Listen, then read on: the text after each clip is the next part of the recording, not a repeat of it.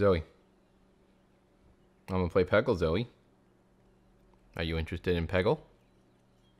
She's licking my hand right now. She's right here.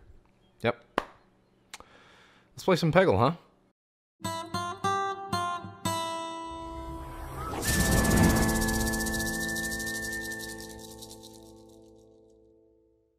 Hey guys, what's going on? GassyMexican here, and I am gonna play some Peggle.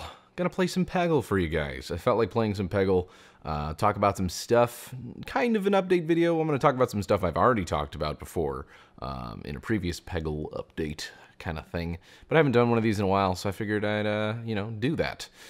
Go to single player. Peggle Institute. We haven't even finished Peggle Institute. We're nearly done with Peggle Institute. I didn't play a whole lot last time. And I have no idea how long I'll play this time, but let's go. We're on 9. Let's just do it. I have to burp. It's gonna happen. There it is. Okay. So, hi, I'm Bjorn. Let's play Peggle. I already did this, I thought. I already did this. Why are we doing this again? Every time you play... Oh, I see. It's giving me the rundown for this level. Every time you play orange and green pegs... are in different positions. I knew that. I'm not stupid. That's called awesome game design. Well, I mean... Oh, he just shat out the level. Did you see it? Okay, so the orange pegs, right. Those are the ones that I want. The green pegs do the modifier stuffs. Let's get a green peg, because I don't remember what it does exactly. Right, super guide. How does we do super guide? That's right. And that's how we finesse things. You can just kind of click it like that.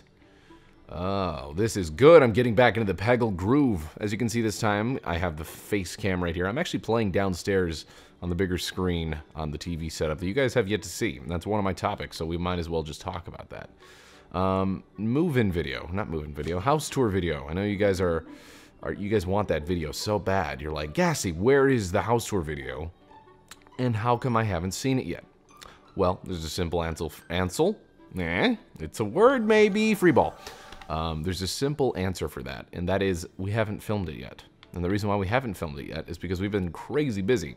To be honest, we have been working on getting our house set up. We don't want to just show you guys it when it's crappy. And by crappy, I mean devoid of all of our stuff, you know, and it just doesn't look homey. We don't like that. Isn't there a way to fast forward the level? There's a way to do it before. I can't remember. Shit, I hit the A button when I meant to press some other button. But yeah, like I said, we want to show you guys the house when it's ready, when we're good and ready. I mentioned this before in the other Peggle video, I'm pretty sure, but I'm just reiterating what I said before. Other thing, kind of segueing into the other stuff I was going to talk about, is conventions. There's been a lot of conventions going on.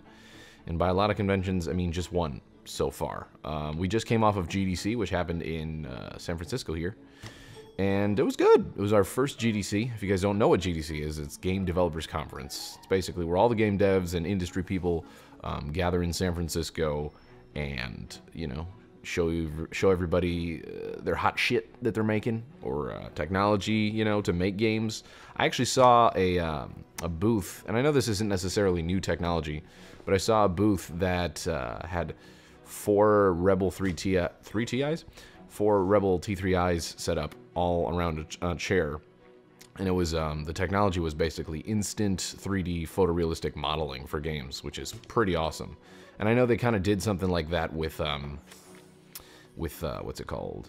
LA Noire and stuff, or like the face recognition. They were all about, like, you know, getting the facial animation and stuff like that. But this is like, I think, I didn't get a chance to talk to the guys because I guess they were on lunch by the time I got to their booth. And they didn't come back in time until before I left the area. Please get that other orange box. As to be expected, since this is more about me talking to you guys about stuff. The Peggle gameplay, not the best. Not the best. I could use a super guide right now because I really want to, like, bank shot and get that orange peg. How about this? Maybe it'll bounce up. Oh, son of a bitch. It's okay. We still have 3 pegs, or 3 balls. This needs to get out of my way. I'm just going to take the cheap win out of this, and... Oh, that'd be nice if I got it. There you go. Boom. But anyways, yeah, I think they were more about talking back about the 3D modeling, photorealistic 3D modeling. I think that's more what it was about. I don't know if it was about, like, capturing animations and stuff.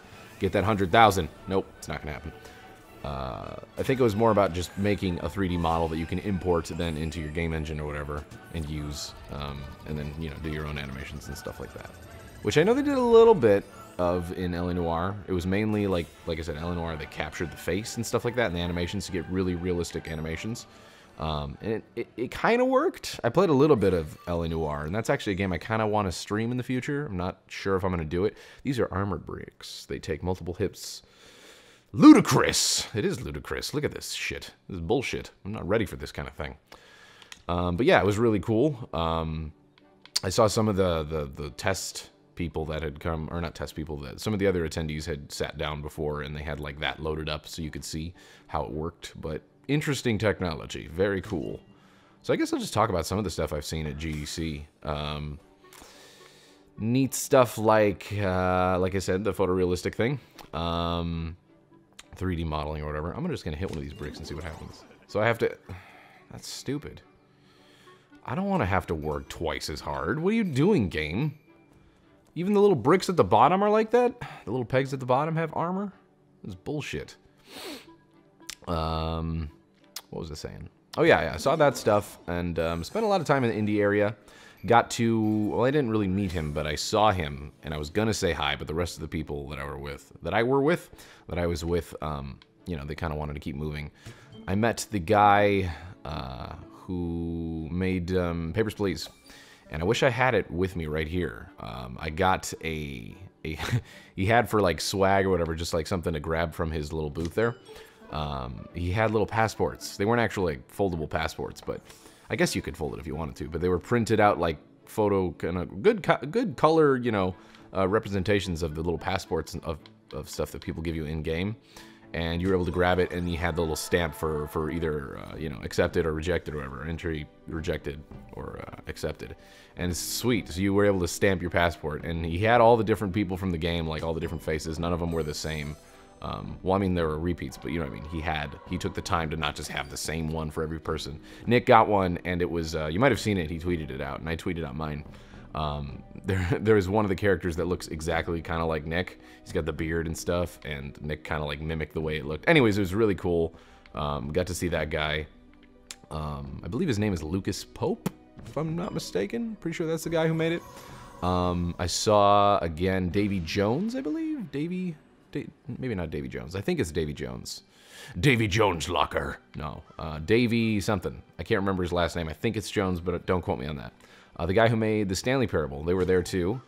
Or rather, he was there too. I didn't get a chance to talk to him this time, but very cool guy. It was just neat being able to see him again after playing the Stanley Parable. Get that 100,000! Yes! I got it! Look at the unicorn, so proud of me. I think I beat the tutorial thing for Peggle 2. Isn't that amazing? It only took several videos. It's great. Optional objectives: clear all pegs, get a score of 500,000, get one mad skills style shot. I didn't get that, but... So anyways, those are some of the games that I've already seen before. Holy shit, Bjorn, what was that? Bjorn costume unlocked.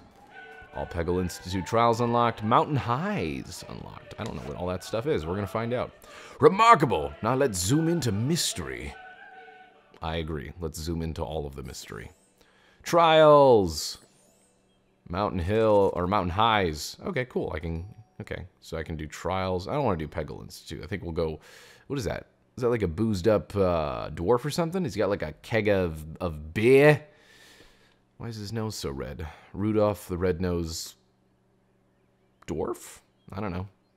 Rudolph the Red-Nosed Dwarf holding his keg of beer. We're not doing that.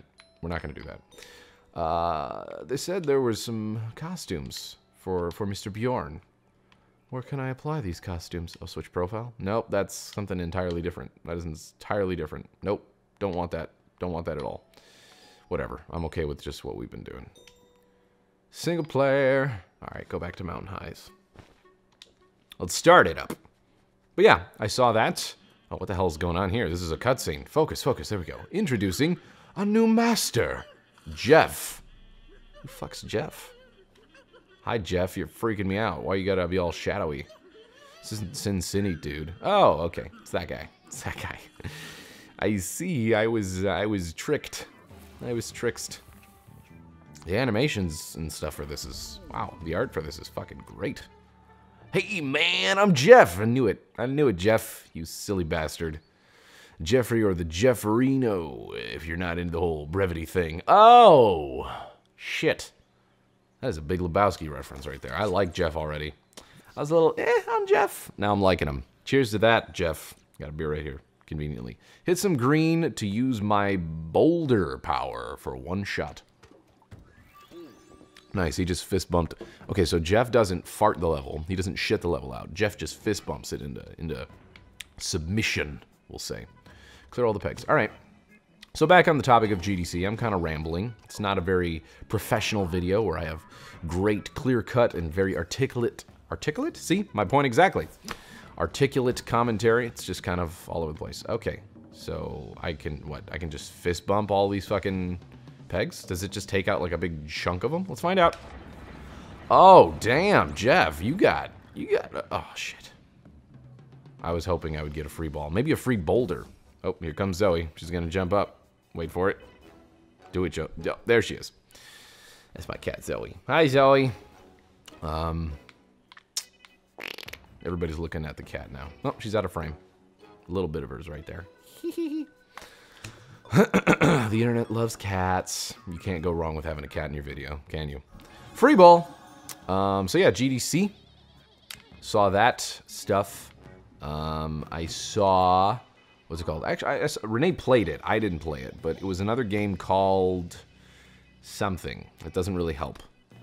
It was, I can't remember the game name. Maybe some people will know in the comments or whatever, just hearing me describe it. But it's a horror game, kind of similar to like an Amnesia sort of vibe, where you're wandering around and you gotta like solve puzzles and move around, and you got the little hand thing, you know, when you mouse over things that you can interact with in the world. But you're a toddler basically, and you're experiencing reality, presumably someone's house or whatever, wherever the toddler's staying, in the mind of a toddler, like kind of like his nightmare. You know what I mean?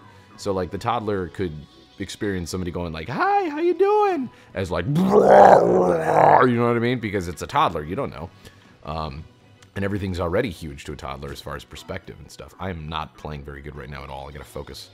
But it's very interesting. It's a good premise for like a horror game. I'm not super into horror games, but that's neat. That kind of is a good explanation for why things are all fucked up and weird in my mind. So I thought that was kind of an original idea. And that's kind of refreshing. You don't see a lot of that in the horror genre. It's all just kind of the same stuff, like, ooh, spooky monsters and all that. So you're a toddler, you're going around. I'm just going to fucking boulder this last one. Look at this. It's so unnecessary. America! Fuck yeah! Get in there. Yes! And it, you know what? And it gave me a nice 100,000 points there. So perfect. But it's cool. I wish I could remember the name. Something... I'm not even going to try. I wish I... You know what? I took a picture of it on my phone, I think. Did I take a picture of it on my phone? I'm going to check. I have my phone right here. I don't know if I took a picture of it on my phone or the camera that I was recording a little bit of the gameplay with. I don't think I took a picture of it on my phone because I'm shit. I'm a terrible person. Anyways, neat game. What else did I play? I played Goat Simulator! Goat Simulator! Fuck yes. That game was awesome. By Coffee Stain Studios. See, this one I remember. Game of the Year, or Game of GDC for me. Goat Simulator is absolutely ridiculous. I chatted a little bit with the guy that made it. Nice guy. I think he's like Swedish or something. I don't know. He had an accent. I didn't know where he's from. But Goat Simulator, if you guys don't know, is a ridiculous game that's going to be coming out pretty soon. I already pre-ordered it. You guys should too. You will see videos of me playing it. The only downside of Goat Simulator is that there isn't any multiplayer. And what it is basically you're just a goat. It's a joke kind of a game. It started out as a joke, and then it gained a lot of traction, and people really wanted to see it and play it. So you just run around in like suburban neighborhoods as a joke, like just ramming into people and like licking them. And there's different modifiers. The dev, the guy who made it, went into like, you know, into like a menu and then strapped on a jetpack onto the goat so I could just jetpack around. I have some footage of it. I might just cut together like a little mini-tage of GDC, because I didn't really take a lot of footage. So I might just cut together like a really quick, tiny, you know, just of all the snippets of footage that I took. And I had some footage of Goat Simulator. Renee recorded me playing that a little bit. It's just a ridiculous game. It would be amazing if they had a multiplayer. I hope that they eventually can, but he was explaining to me that it's, you know, it's so intensive already as it is, with just it being single player, that, you know, doing multiplayer would be a whole other thing, and they weren't exactly expecting to flesh out Goat Simulator into a real game. It was just kind of a joke, from what I understand, so kind of a bummer there's no multiplayer to start out the gate, but it's a ridiculous game. I suggest you go look up for yourself some Goat Simulator footage, and you won't regret it. You're going to want to buy it and play it. And I think that's coming out pretty soon. But I played Goat Simulator, went to some parties. Went to a bar called Soda Popinski in San Francisco. So for all you San Francisco locals, you can go to Soda Popinski, and it's not a very huge bar, but it's kind of a chill bar. It's basically the way I would set up a bar if I did. They have a big screen in the back mounted on top of the wall. It's a regular bar, full bar, got everything there. And there's this TV in the back that has an NES or a NES hooked up to it, with a bunch of different games there, all the big all the old school cartridges and whatever. They have a bunch of different games there, and an N64 with all sorts of fucking classic games like GoldenEye. Pokemon Stadium was there. They had some other ones that were better, but you had to, like, you know, give them your ID in order to play, which is totally understandable because those games are kind of rare now, which is weird to say that N64 games are rare now. But, you know, you can't find yourself a GoldenEye everywhere.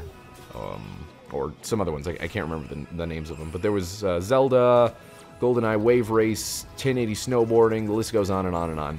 Lots of really good games. So I played that with some other buddies that we met up with at GDC. And it was great. And then the TV, they had just had, like, random John Candy movies, like old school, like airplane movies with, I can't remember his name, but you know what I'm talking about. Those types, like Spaceballs, those types of movies. Really cool bar. Soda Popinski is what it's called. So if you guys want to check it out, if you're in the SF area or you're visiting sometime.